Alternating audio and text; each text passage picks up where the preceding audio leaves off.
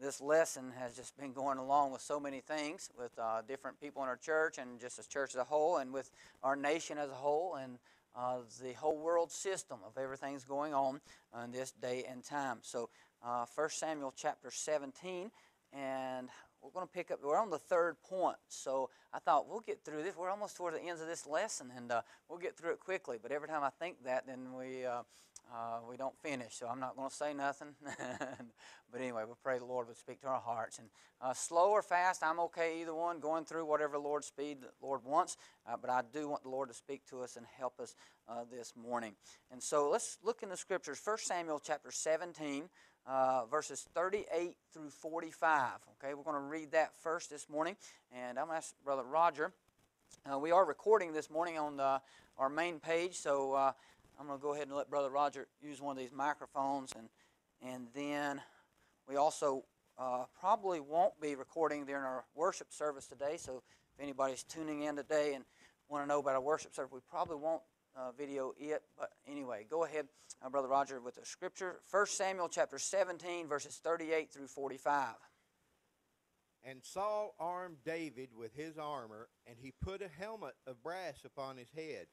Also he armed him with a coat of mail. And David girded his sword upon his armor, and he essayed to go, for he had not proved it. And David said unto Saul, I cannot go with thee, for I have not proved them. And David put them off him. And he took his staff in his hand, and chose him 5 smooth stones out of the brook, and put them in a shepherd's bag, which he had, even in a scrip. And his sling was in his hand, and he drew near the Philistine. And the Philistine came on and drew near to David, and the man that bare the shield went before him. And when the Philistine looked about and saw David, he disdained him, for he was but a youth, a ruddy, and of fair countenance. And the Philistine said unto David, Am I a dog that thou comest to me with staves? And the Philistine cursed David by his gods. And the Philistine said unto David, Come to me, and I will give thy flesh unto the fowls of the air, and to the beasts of the field. Then said David unto the Philistine, Thou comest to me with a sword and with a spear and with a shield, but I come to you in the name of the Lord of hosts, the Lord of the armies of the God of the armies of Israel, whom thou hast defied. Amen. I appreciate you reading that. Let's go to the Lord in prayer once again. Our Heavenly Father, we thank you, Lord, for bringing us to this class this morning. Father, for these Scriptures this morning. And Father, I pray, Lord, that you would help us to gain the application, Father, from this. Help us to gain, Lord, by the Spirit of God, the truths, Lord, that you want to place in our hearts. Lord, for right now and for tomorrow and 10 years from now, however long you allow us to live in this world, Father, I pray, Lord, we'd gain these spiritual truths, hide them in our hearts, and Lord, may we not forget them. And Father, I pray, Lord, and if we do, would you bring them quickly to our remembrance? And Father, we thank you, Lord, for it. We ask this in Jesus' name. Amen. Amen. So this third point of this lesson 2 here this morning is titled The Conflict and the Conquest. We got just briefly started in it last week, but there's always going to be conflict, and there will always be conquest. There will be victory if we follow the Lord and follow His Word. A statement made here, and I highlighted this in this. It said, it is a wonderful thing to win a victory. And it is. I think I mentioned that last week. It's a wonderful. Nobody likes to lose. There's nobody rejoicing. I did tune in. I really get where I despise the NFL anymore, and because of all their political junk. But anyway, but I still tune in a little bit. I don't know who these guys even root for, or who they used to root for, or maybe don't. But I tune in to the very end of the Tar Heels football game yesterday. And I was just listening. I didn't get to watch it. Got to listen to it on the radio through the internet. And anyway, come down, and Boston College was getting ready to tie the game up against North Carolina. It was 24-22. They were going for a 2-point conversion. Well, what they did, instead of tying it up, they threw an interception, and the Carolina guy ran it all the way back for 2 points for their team. And so then they tried an onside kick. There was just a few seconds left in the game. But anyway, and the kick was... they scrambled, and evidently there was a lot of disagreement about who recovered the kick. The official said North Carolina did. But so when the officials said that, the announcer said the other team started taking their helmets off and throwing them on the ground. I mean, they were mad. You know why they did that? They knew that the game was over. They probably thought it was a bad call. I don't know on all the details. Like I said, I didn't see it. But they knew they had lost. There was no rejoicing in losing. They were mad. They were upset. Okay? Did you know, you and I, we ought to be a little upset if we're losing, because we are on the winning side and we're following Christ.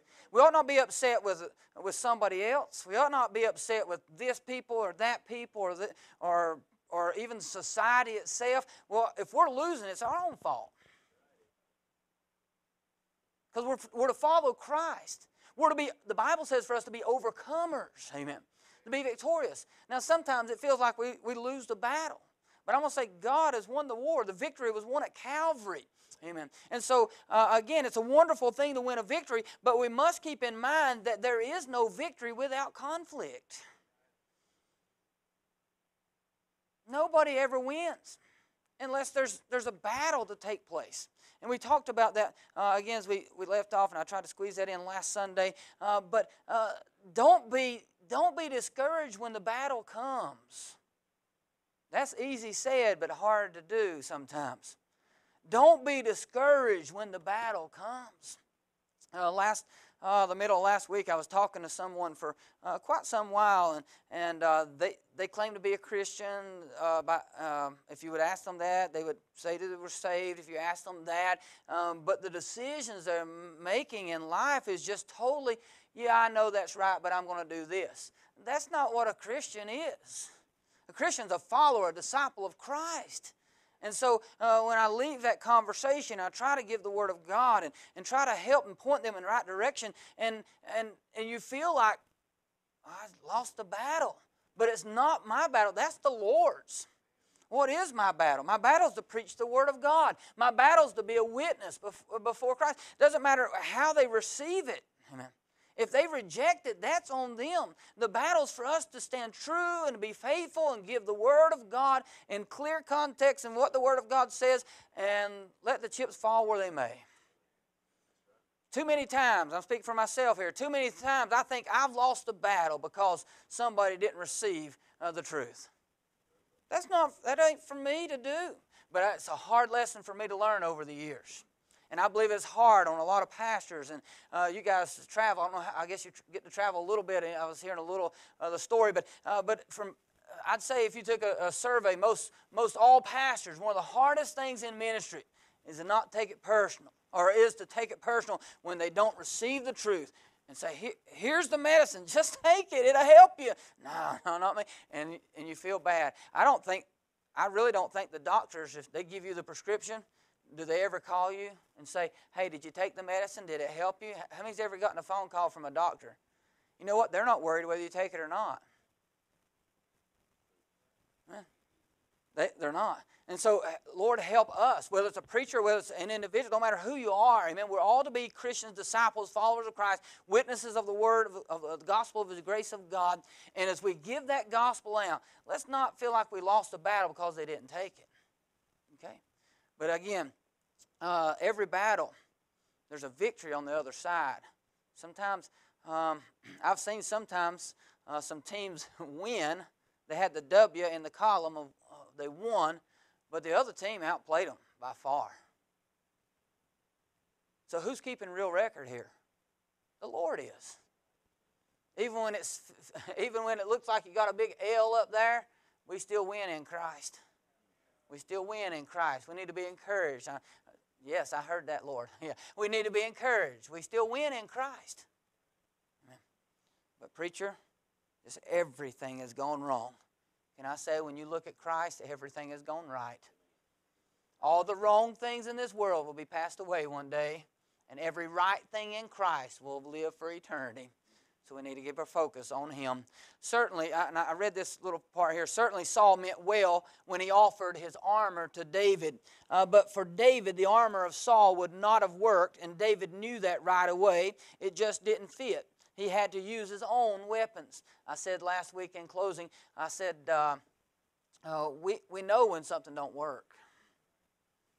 We think, well, I'll do this. This'll help me.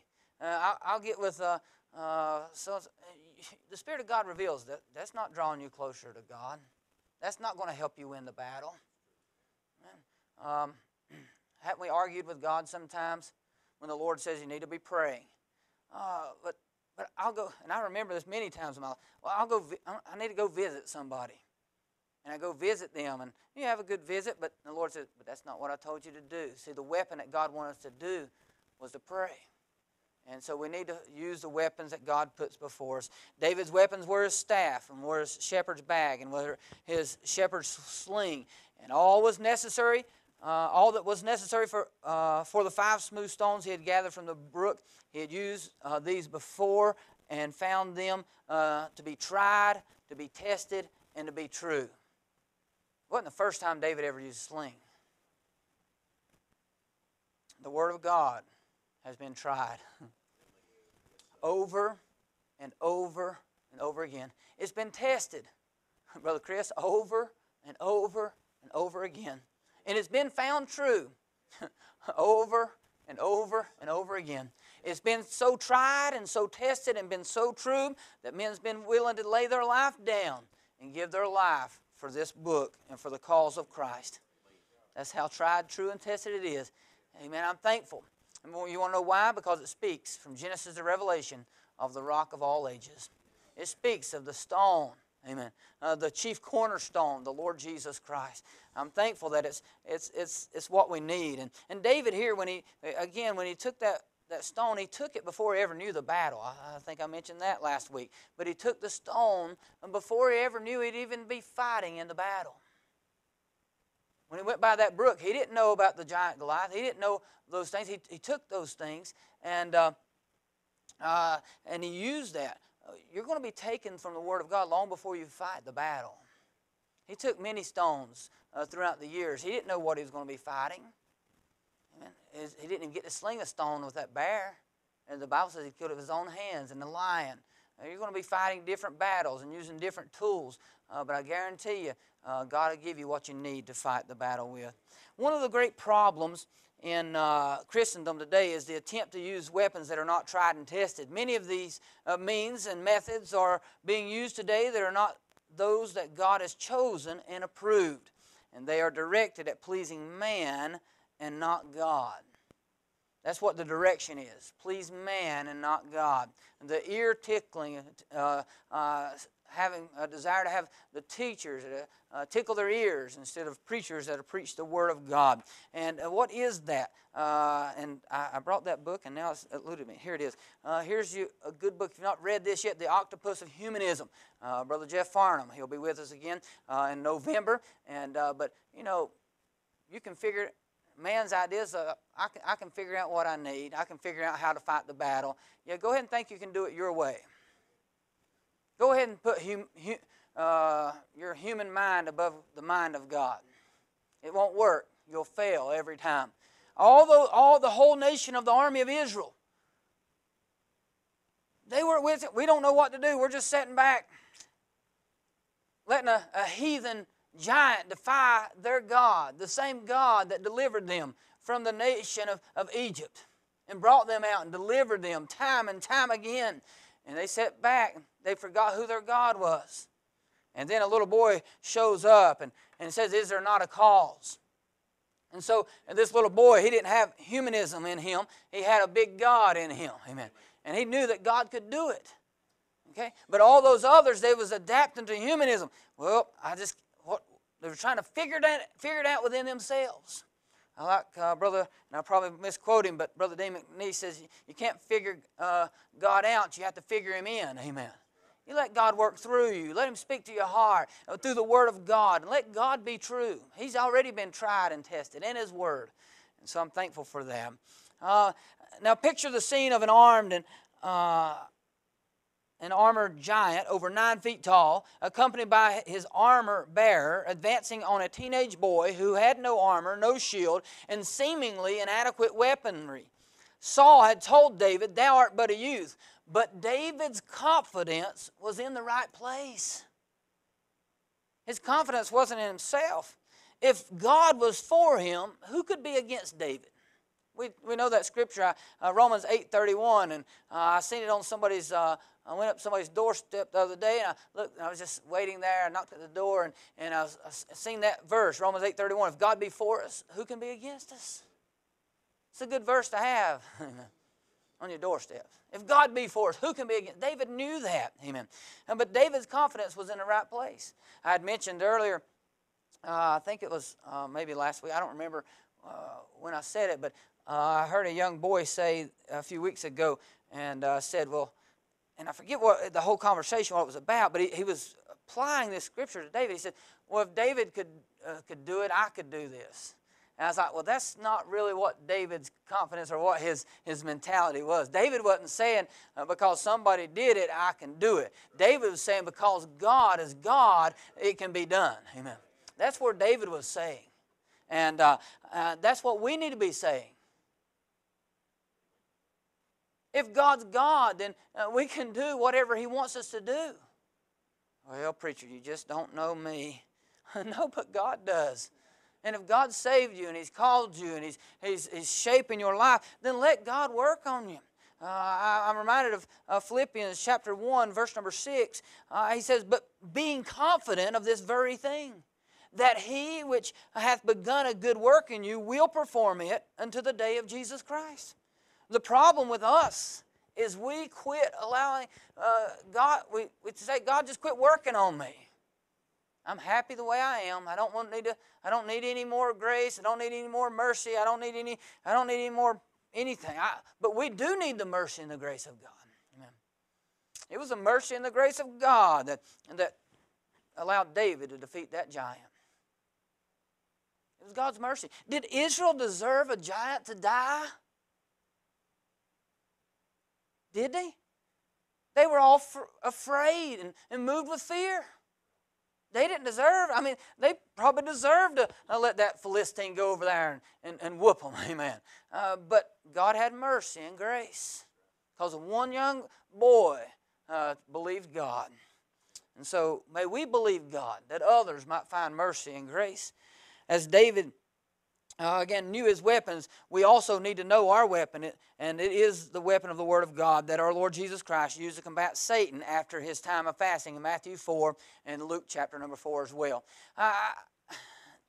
This person I was talking to this week, interesting about Matthew 4 here is, in Matthew 4, Jesus said, it is what, church? When He's combating Satan. He said, it is written. Yes, it is written. He referred back to the Word of God. Somebody said finished, but that's a good one too. Amen. And Jesus did. It is finished. And tetelestai, amen. It's finished. He did finish the work there on the cross, what He came to do. But He was speaking to Jesus there in Matthew 4. Jesus was speaking to Satan. He said, it is written. It's very important that we know what the Word of God says in the context it says that it's in, okay? And then Satan come back, and he's thinking, oh, Jesus wanted to use the Bible. Well, I'll just use the Bible too. And so he used Scripture in Matthew 4. Satan used Scripture with Jesus, trying to get him to do something, to follow Satan's will. And Jesus come back and He said, it is written, what's the next word? Again. So what Jesus was showing us by leaving it in the Scriptures, or putting it in the canon of Scriptures for us, He was showing us that yes, even the devil may use the Bible, but you better make sure it don't contradict another Scripture in the Bible in its rightful place, okay? You better need to know who it's speaking to. Is it speaking to the Jews? Is it speaking to the Christian? Speaking to the church? Who's it speaking to? Amen. Don't take it out of context. You've all heard somebody said, well, give me some Scriptures out of the Bible. And somebody said, well, Judas went and hung himself. Give me another Scripture. Go and do thou likewise. See, you can take the Bible out of context, and it sounds pretty bad. But that's how bad it sounds. And so this one person I was talking to this week, they said, and I may deal with this during our 11 o'clock service, but they were saying, well, the Bible says for him to know to do good and do it not to him it's sin. I thought, yeah, that's a good Scripture. But the way he was applying it was not being applied in the right way.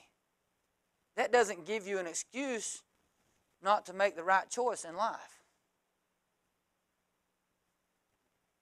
Did you know there's only two perfect choices? That's Jesus Christ and the Word of God. Anything else perfect in this world? Nothing's perfect, is there? What if I left today and thought, well, we got to get a pastor? You know what? You're gonna have to choose a pastor. Is there another perfect? Is there a perfect pastor? No, there's not a perfect pastor. So you're going to choose on somebody that's imperfect. Okay? You go to the grocery store. Do you not look through your vegetables before you buy them? I seen there was cauliflower that was 50 cents a head yesterday. I was like, oh, that's really good. I looked in there and I grabbed it. I was like, oh, I see why it's 50 cents a head. Okay, and I put it back. It wasn't worth 50 cents. Amen. But anyway, I mean, it's my chicken. Well, I don't have chickens no more. Anyway, the chickens would have liked it. but every choice in life is a choice. That doesn't mean God doesn't want you to make choices. You're going to have to choose sometime the best of two. Which one's the best? Don't take, well, God says, and use that verse and try to say, well, there's no perfect choice and there's no, perfect or great, good choice, so I'm not going to choose. That's hogwash. That's the devil that's fed you something. Well, I'm not, here's the same scenario, and I've not heard this as far as anybody around here, I guess, but somebody said, well, I'm just not going to church anymore. Why not? Well, there's too many hypocrites there, or it's just not a perfect church. Really? There's never going to be a perfect church, is there? I mean, when we get to heaven, I understand the glorified body, but I'm talking about down here, we're made up of people that fail and people that sin and people that come short. There's nothing perfect, but you still have to choose. Does that mean God don't want people to go to church anymore? Of course not. He wants people to get into the local church. He wants them to get them to serve the Lord. By the way, and if you're trying to serve the Lord outside the local church, I just don't see that in Scripture. I mean, I know you can serve the Lord anywhere, at any time, but the desire of God is to be working through a local New Testament church.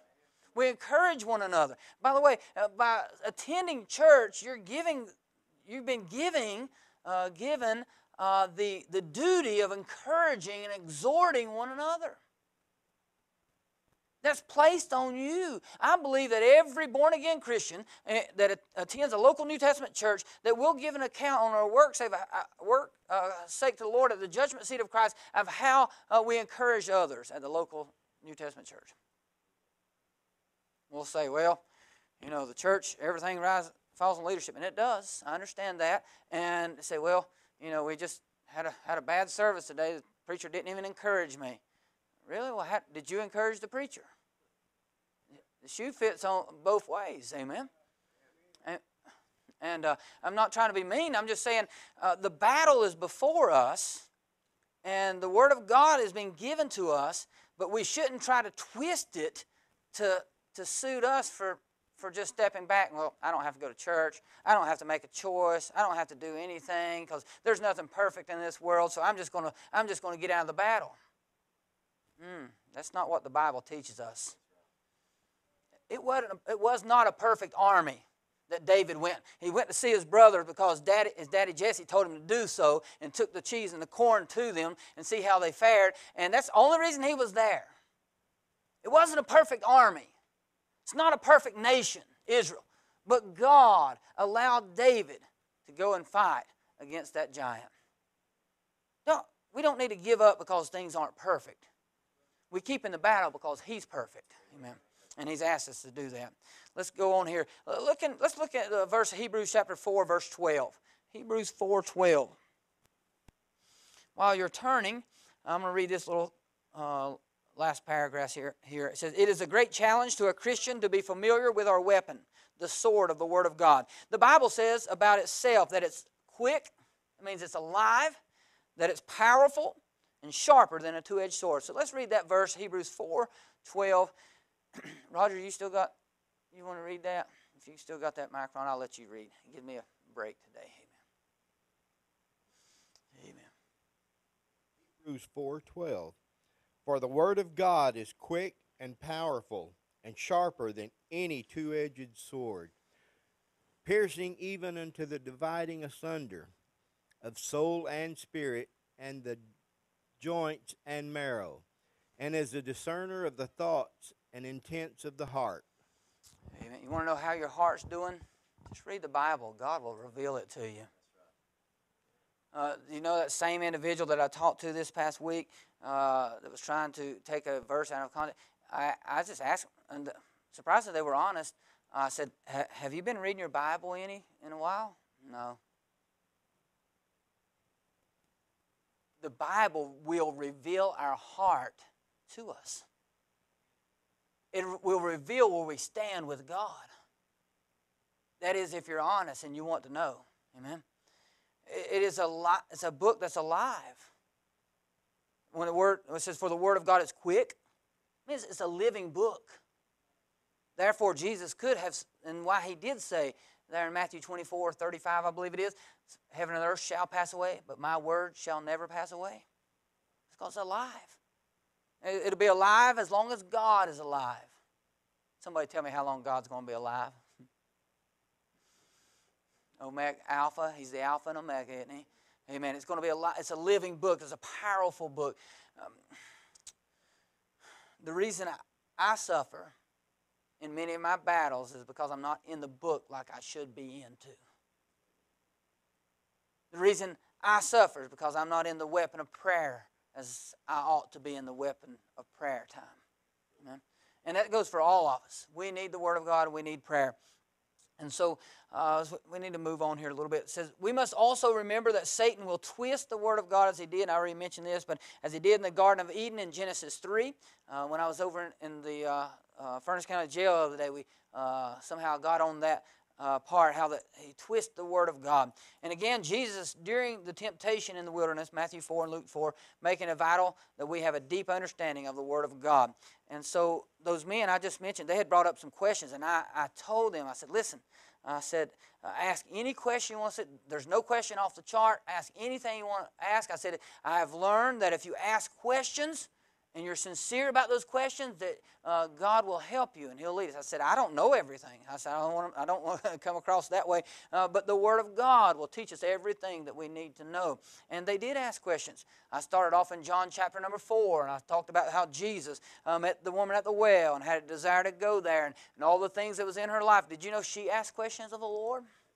She asked questions. Because she asked questions, amen, the Lord revealed Himself to her. You go ahead and ask questions of God. If we're not willing enough to ask a question, then God's not going to take time to give us the answer without us seeking Him. I do find in the Bible, Jesus said, seek Him. Seek. Ask. Knock.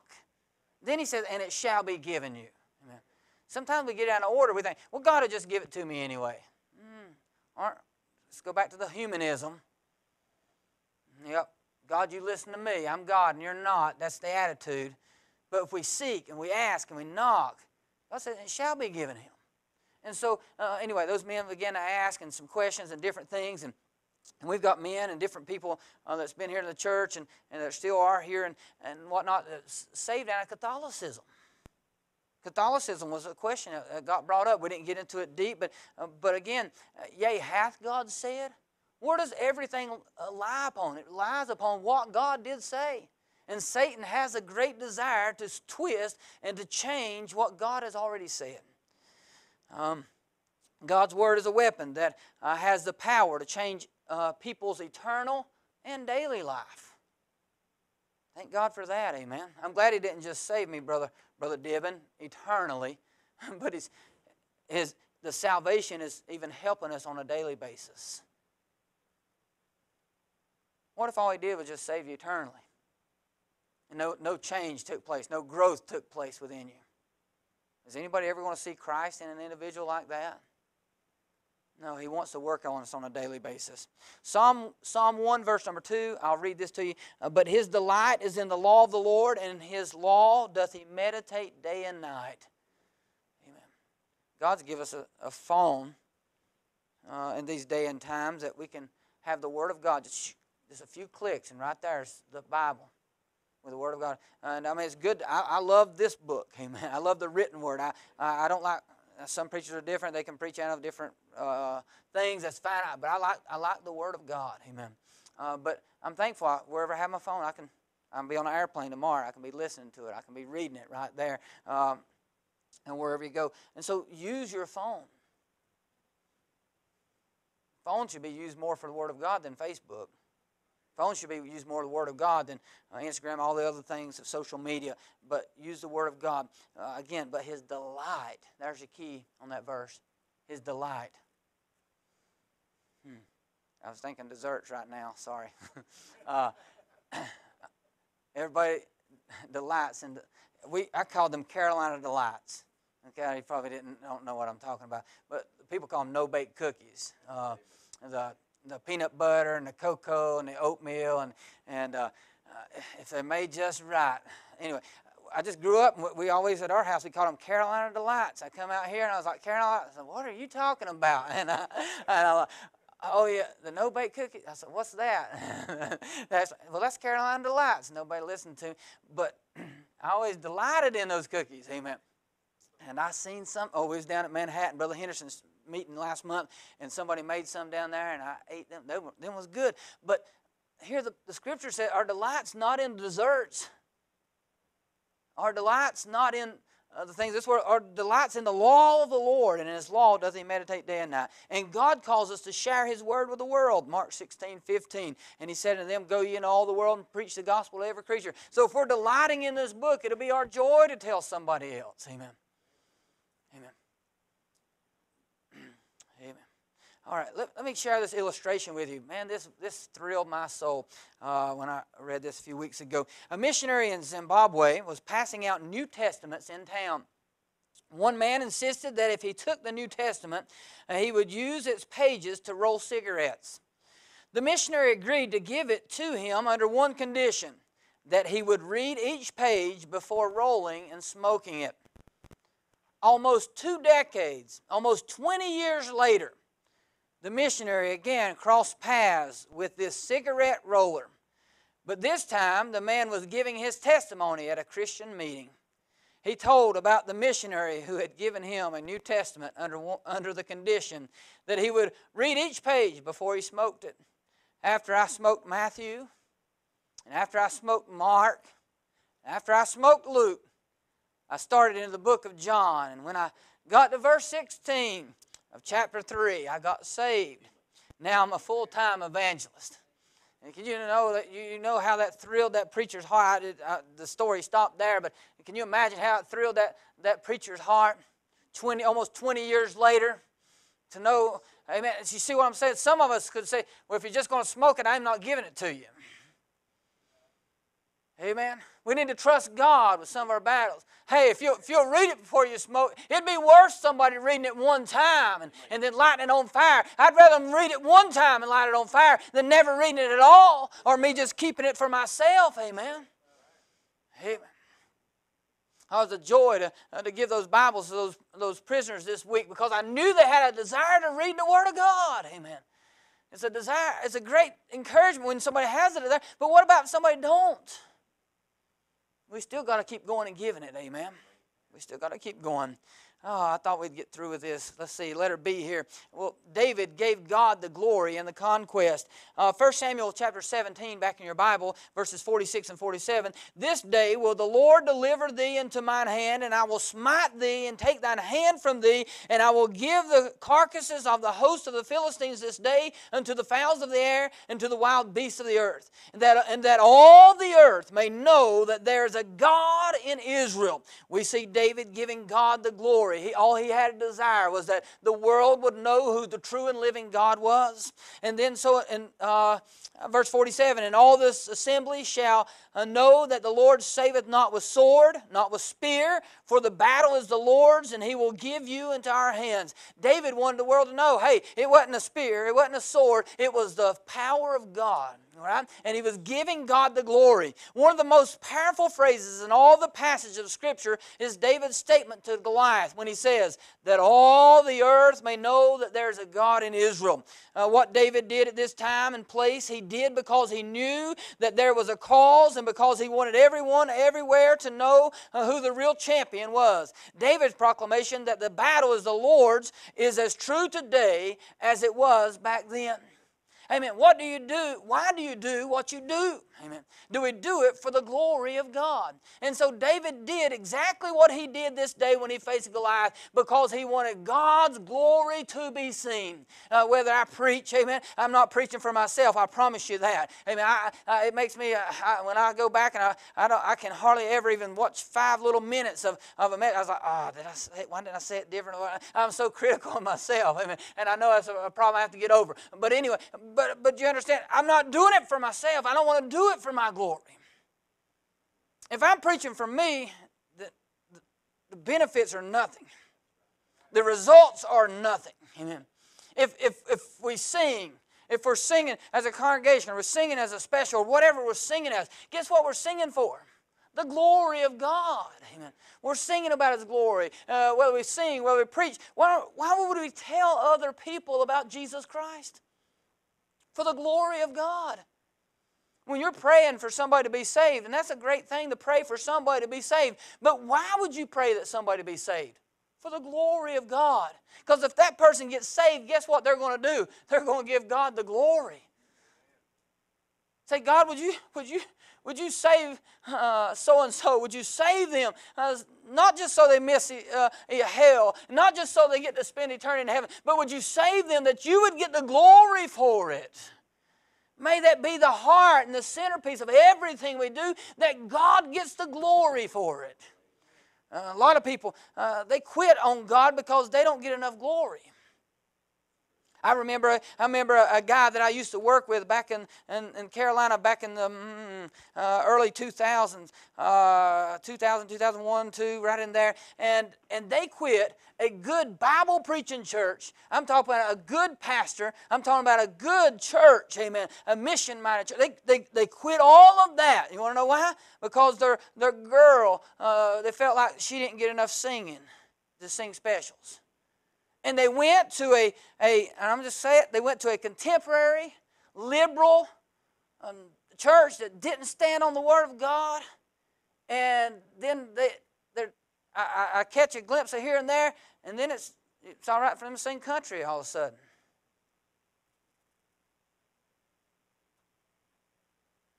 Who's getting the glory? It's God. If it's God, then if it's God, then we'll win. That's all He desires, to let Him get the glory. Who gets preeminence? I think the Apostle Paul talked about that pretty clearly in the book of Colossians, chapter number 1. Jesus Christ. He's the preeminent one. May He get all the preeminence. It's not about us. I know several of you wanting to do some things in the church as a whole, as far as for Pastor Appreciation Month. I thank you for doing that, and I respect that out of the office of the pastor, but God gets the glory out of that. If you do that, please don't think, well, I'm doing this for pastor. Do it for God, the glory of God. If you do it for pastor, the pastor will let you down, then you'll feel bad for doing it. Well, I can't believe I just did this for pastor. Then he stepped on my toes. I wasn't aiming at your toes, amen. God was aiming at your heart. But do you understand? If you do it for the glory of God, then let it fall where it may. I remember as a young boy, I don't remember, I don't think I'd graduated school yet. But anyway, somehow I had a $100 bill in my hand at a time, and this missionary, he's dead and gone on, and after service, God said, give that to him. And I was out in the parking lot, and I handed it to him. Well, it wasn't long that missionary's wife left him while he was on the field with somebody in that area, and she left him. And it ruined and devastated his ministry. Did I ever regret giving him that $100 bill as a young teenage boy? Did I ever regret that? No, because that's what God said to do at that time. I wasn't doing it for the missionary. I was doing it because of God. And if you do and you serve God because of the glory of God, you won't have to regret it later. You say, well, I'll just leave it at that. I mean, all right, I'll try to stick to this book so I don't run too many rabbit trails here. But God is good. Just do it for His glory. With that, David ran to meet the advancing Philistine and unleashed one stone from his sling. God guided that stone to the perfect place in Goliath's unguarded forehead, and the giant fell at David's feet. Instead of beating his chest and proclaiming his own skill and might, David gave God the glory for the victory. Amen. As Christians, we need to make sure that we are giving God the glory for all that He does. The credit for souls being saved does not belong to us. The credit for our talent does not belong to us. And as the battle is the Lord's, so is the victory and the praise. And Jesus reminded His disciples of this truth in John 15, verse 5, when He says, "For without me, ye can do" what, church?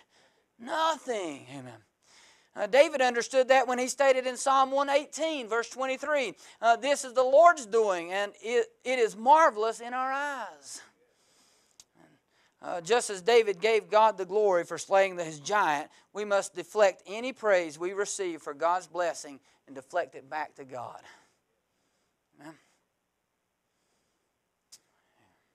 In conclusion, 1 Samuel 17 begins with Goliath holding his head high in pride and blasphemy. But the chapter ends with his head punctured by a relatively small stone, separated by his own sword from his huge body, and held in David's victorious hand. I still want to find that time machine and go back there when David holds that head up by that. Anyway, this familiar story ought to remind us that we still have a cause, and that through God we can have both courage and conquest in our present battles. Even today we must find our strength in the Lord and use the armor and weapons He has provided for us. Ephesians chapter 6, verse 10 and 11. I'll leave you with these verses. "Finally, my brethren, be strong in the Lord and in the power of His might." I have no power myself. I don't have no strength in myself. I would stumble and fail. I would fall like a man with no muscles and just fall to a blob of jelly, spiritually speaking. Amen. But it's His power and it's His might.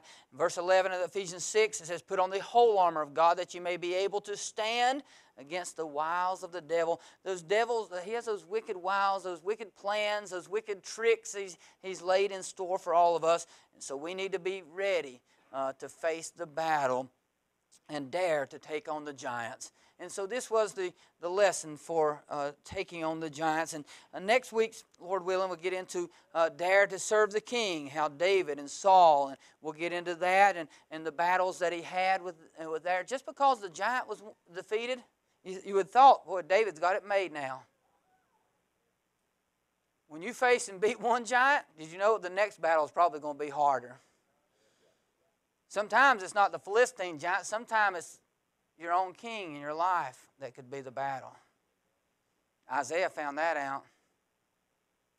Found out sometimes kings are pastors in people's eyes. Sometimes kings are daddies. Sometimes kings are mamas.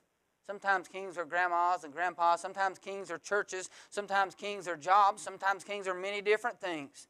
But you're going to face kings in your life. And it's not the worldly kings that you submit to. It's the King of Kings, the Lord of Lords. So looking forward to getting into that lesson.